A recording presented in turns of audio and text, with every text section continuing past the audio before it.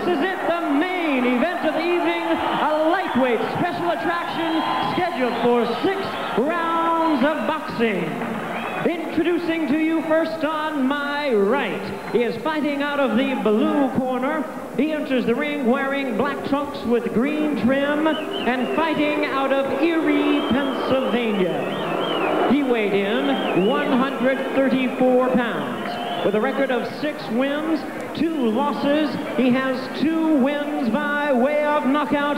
Introducing a fighter they call Lamar, the Shining Star Williams. And his opponent across the ring on my left, fighting out of the red corner in the 6th round lightweight main event. Really needing no introduction to you, the boxing fans. He enters the ring wearing white trunks with multicolored trim, hailing from and representing the east side of Los Angeles, California. He weighed in tonight at a ready 133 3/4 pounds. Tonight, he is making his professional debut, the pride of East LA and all of the United States, the 1992 Olympic gold medalist. Welcome to the ring, the Golden Boy, Oscar de la Hoya. Once again, your referee in charge, now to give instructions, Marty Denkin. Okay, remember, you follow my instructions, you do your job, and I'll do mine. Let's touch left. All right, ladies and gentlemen, the table is set, and now the main course. De La Hoya, 5'11", Williams an 1.5 inches shorter. Williams a 1/4 pound heavier at 134. Williams 5 years older at 24, and a 3-inch reach advantage for De La Hoya, the Gold Glove champion, excuse me, the Olympic gold champion in Barcelona this past summer. He's quick. He's good. He's solid. Graduated from Garfield High School in 1991. Soft-spoken, amiable, articulate. Got a great personality and a winning smile. Right now he's not smiling. He's all business. One of our friends who does some television photography, Eddie Okuna, was with him all day. And here's an unleashed attack by De La Hoya, and he knocks his man down.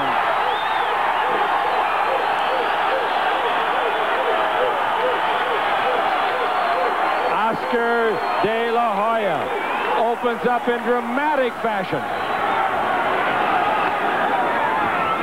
Wanted to fight in Los Angeles for his fans and family and friends, and here he is at the Great Western Forum, trying for the knockout in the first round.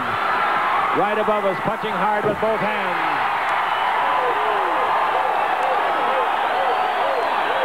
Remember now, 3 knockdowns does not constitute stopping the fight. But this is one of the most dramatic moments in boxing history.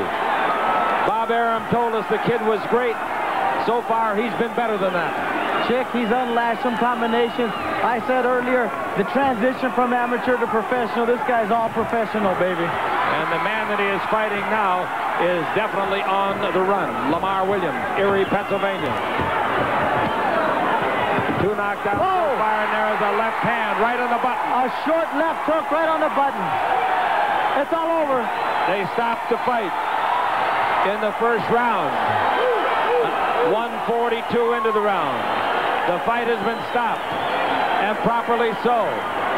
And in one of the most exciting, unbelievable finishes to such an important debut in the boxing world, Oscar de la Hoya now rises a pedestal that is higher perhaps than even the one that took him to the gold at Barcelona.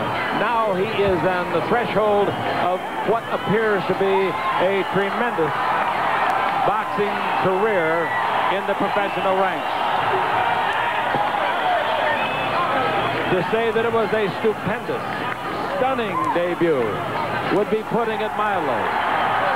He is running around throwing kisses. He just threw one to his father. His father's sitting back a few rows. His mom, to whom he's dedicated his life and his fighting career. His mother, 38 years of age, Cecilia, died from breast cancer a couple of years ago. Never got to see the artistry that this young man of 19 years of age has developed. Chick, he threw his combinations great. He went to the body first, then he threw the left hook over the top. Here's the second knockdown, Chick. I tell you what, Lamar never did recuperate from the first knockdown. Now at the end of the fight here, the referee Marty Denkin had no choice but to stop it. He didn't stop it because of free knockdown. He stopped it because the man was defenseless. There's his dad, his father, Joel. And we'll be back with an interview. Ruben Castillo will be talking to Oscar De La Hoya, who brings Prime Network and Fight Night at the Forum to a new echelon. We are so proud to be a part of it. We'll be back in a minute on Prime Network, coast to coast.